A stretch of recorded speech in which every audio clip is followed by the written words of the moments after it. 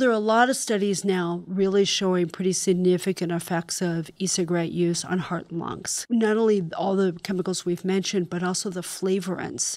There's cinnamon aldehyde, another aldehyde. There's vanillin.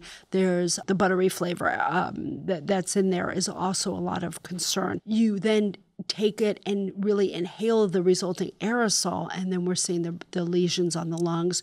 We're seeing young people who have been using e-cigarettes having lung collapses, pneumonia, asthma amongst people who have not had seizures.